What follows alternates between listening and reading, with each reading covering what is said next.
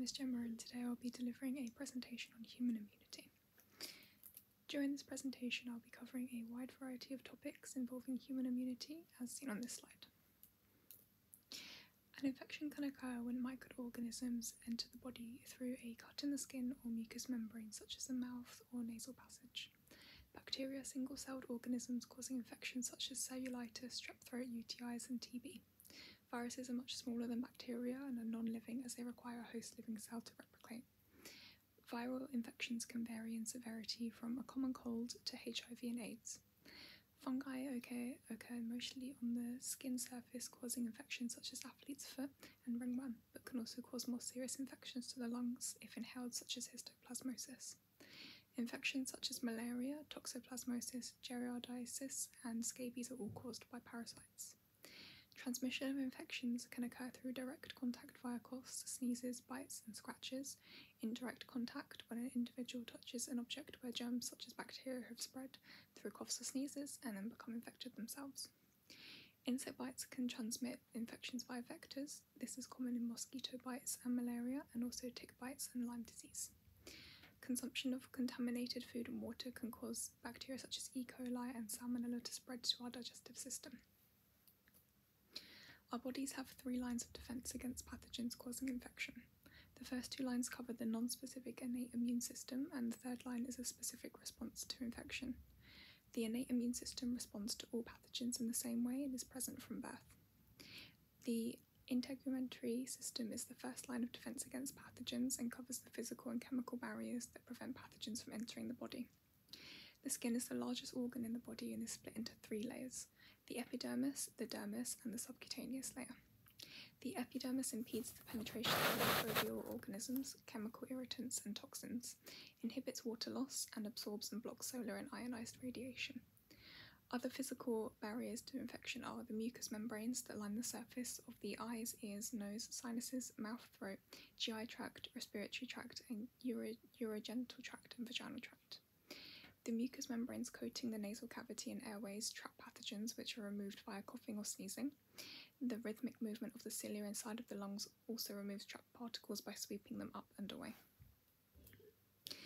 Chemical barriers are an effective defense mechanism against pathogens and can be in tears, saliva, mucus, GI tract, and the vaginal tract. Lysosome is an enzyme found in tears which protects the eyes from infection.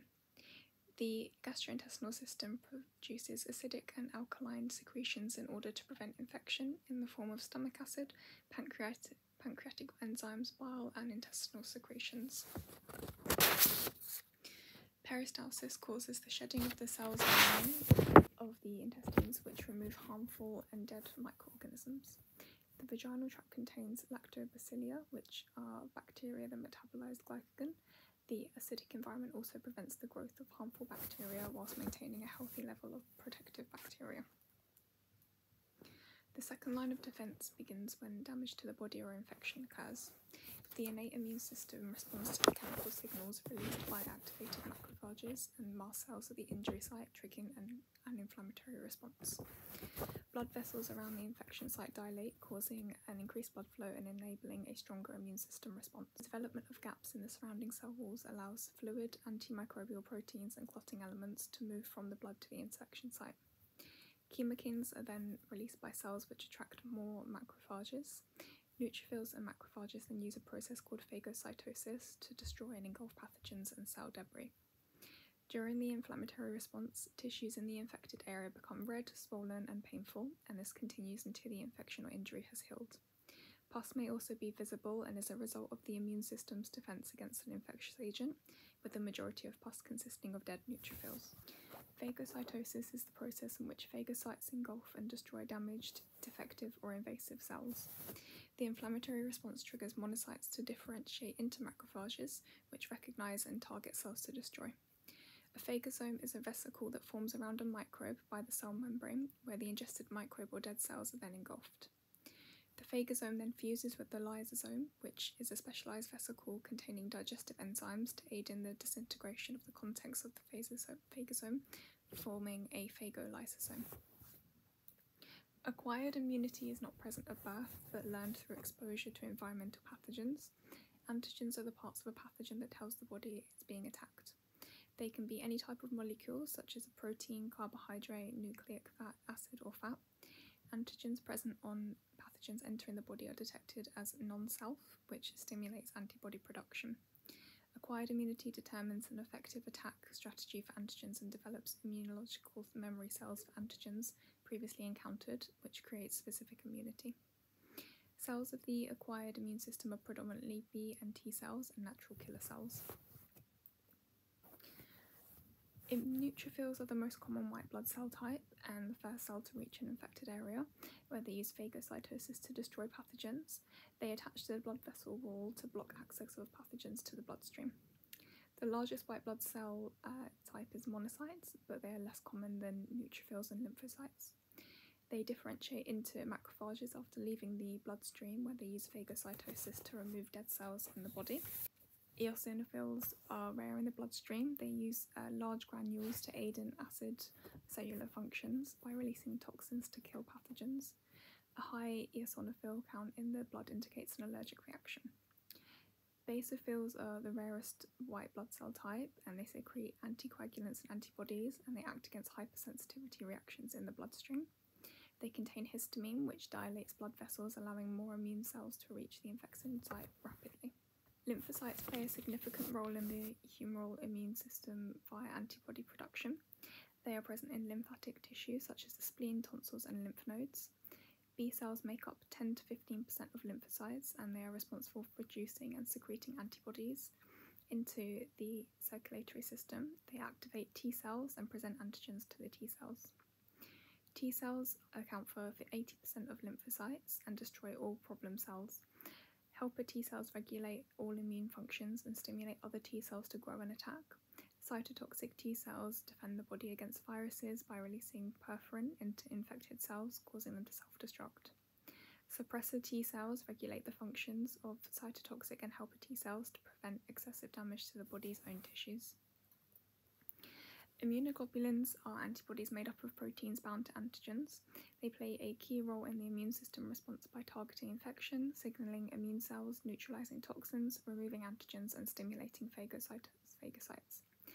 As you can see in the image, immunoglobulins are typically made up of 4 chains arranged in a Y shape, with molecules comprising 2 lighter and 2 heavier chains. There are 5 types of immunoglobulins.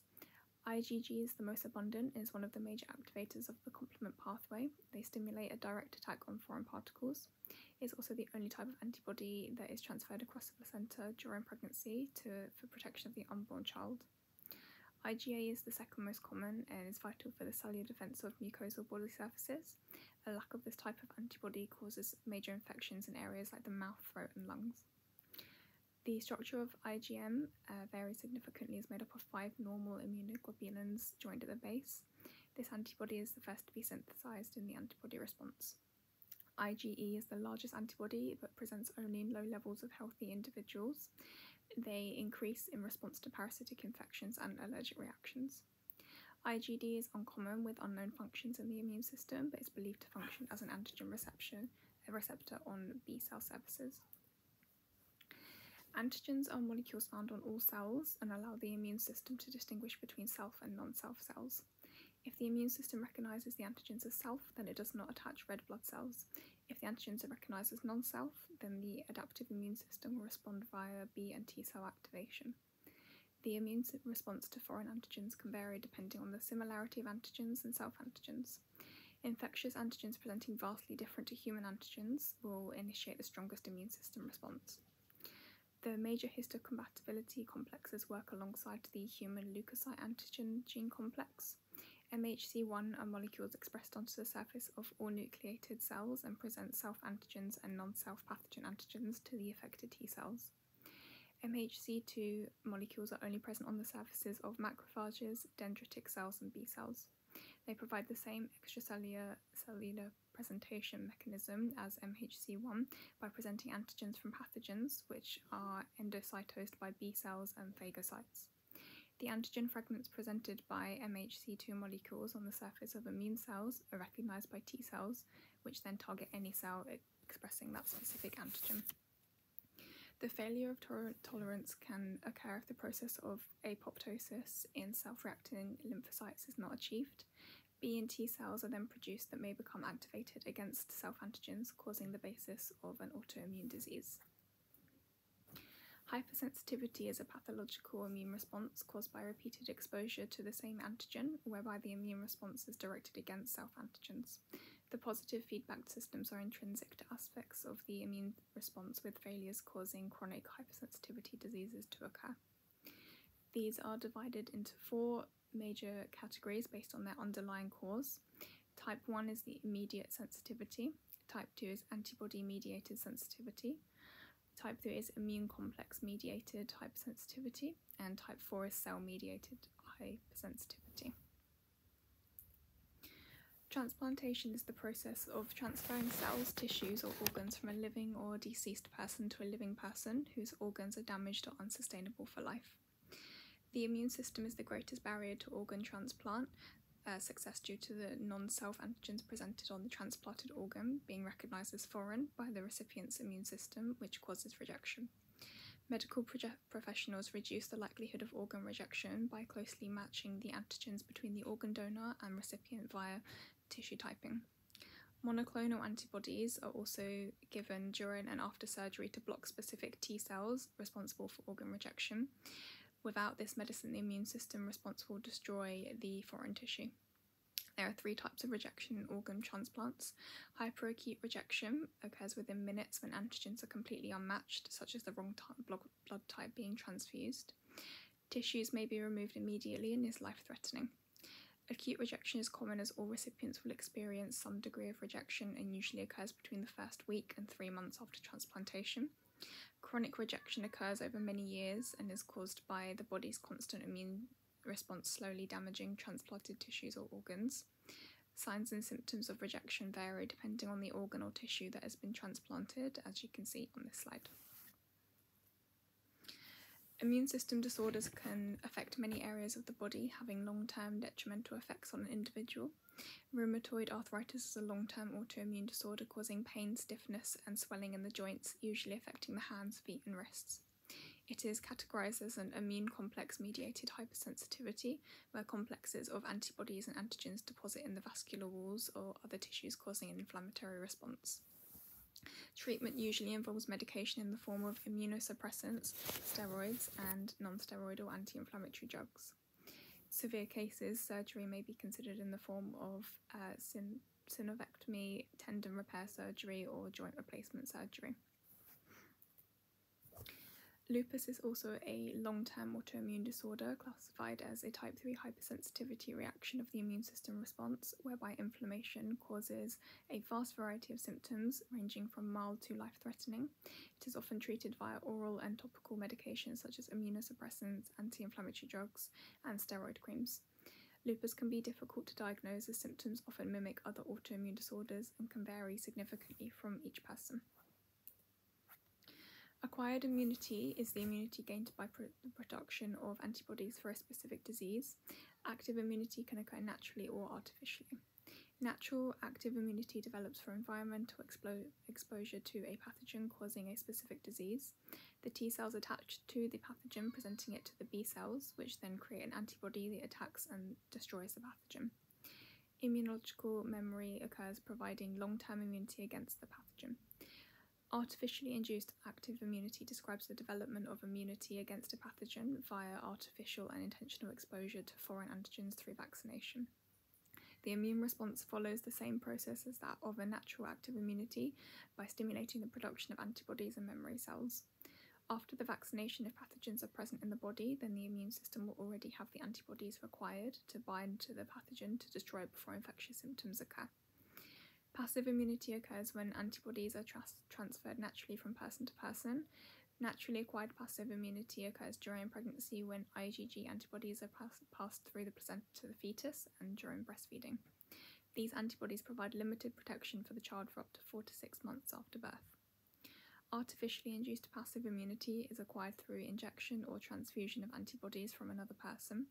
The antibodies then fight off infection and protection will last for a few weeks. In this process, there is no involvement of the person's own immune system. A vaccination exposes the body's immune system to a weakened version of a pathogen, which stimulates the white blood cells to produce antibodies, providing immunological memory for that specific pathogen.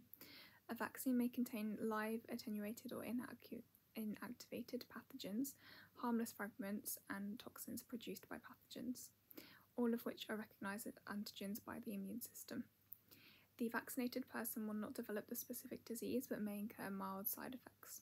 The primary response describes the time in which antigen identification occurs by B lymphocytes and resulting antibody production by plasma cells. Immunological memory cells then produced, and upon the secondary response can recognize the pathogen. This enables the rapid production of a higher quantity of antibodies which fight off the infection before symptoms become apparent. Herd immunity is the concept that if a high percentage of population is vaccinated, then it significantly reduces the spread of an infectious disease by providing protection to vulnerable people such as infants, the elderly, and immunosuppressed individuals. Herd immunity is vitally important on a global scale, as diseases are no longer geographically limited, as our connections across the world have increased over time. There are many issues faced in providing herd immunity, such as antigenic variability of pathogens, the different variations of pathogens presenting different antigens, and individuals within a community not wanting to be vaccinated due to ethical, religious reasons or concerns over side effects. Epidemiologists use the basic reproduction number to calculate the percentage of individuals in a community to be vaccinated to provide herd immunity. They look at how many people in an unprotected population one infected person could pass the disease on to. So transmissibility and severity of infection can affect the threshold of providing herd immunity through vaccinations, as some demographics may suffer more than others. Vaccination programs in the UK are run through GP practices, providing shingles vaccinations, pneumonia vaccinations, and childhood immunisations such as MMR and whooping cough. Secondary schools host HPV vaccination clinics, and community pharmacies provide annual influenza vaccinations and COVID-19 vaccinations. Travel vaccinations are also available through pharmacies and private clinics to protect those travelling to different countries against disease. The factors affecting the uptake of vaccination programs can include the accessibility of vaccine providing services, individual religious, ethical beliefs, concerns over the safety and side effects of vaccines, and resistance to involvement with such programs, also known as anti-vaxxers. An article published in The Lancet in 1998 claimed a link between the MMR vaccine and the development of autism. This research has since been discredited by two larger studies, concluding no such link. Unfortunately, this has led to a decrease in children being vaccinated against MMR, which has led to an increased infection rate of measles, mumps, and rubella. Antibiotics do not cure viral diseases, so immunisations are our best defence against serious, preventable, and deadly contagious diseases. One of the largest benefits of vaccination is the eradication of disease. Due to the worldwide immunisation programmes, it was declared that smallpox had been eradicated as of 1979, and Europe has had no cases of polio since 2002. Childhood mortality has also decreased significantly since the introduction of vaccinations against measles, mumps, rubella, polio, and whooping cough. Whilst these infectious diseases still exist, vaccination against them provides greater protection against complications from infection, such as pneumonia, meningitis, and encephalitis. In the UK, the first vaccination was for measles in 1960, with a later introduction of the MMR vaccination in 1968. Public Health England has estimated that 20 million cases and 4,500 deaths in the UK have been averted since the MMR vaccination introduction. On a global scale, immunisation programmes have aided in a multitude of areas such as extended life expectancy, cancer protection, savings in healthcare, and reduced development of antibiotic resistance. So that concludes my presentation. Thank you for listening.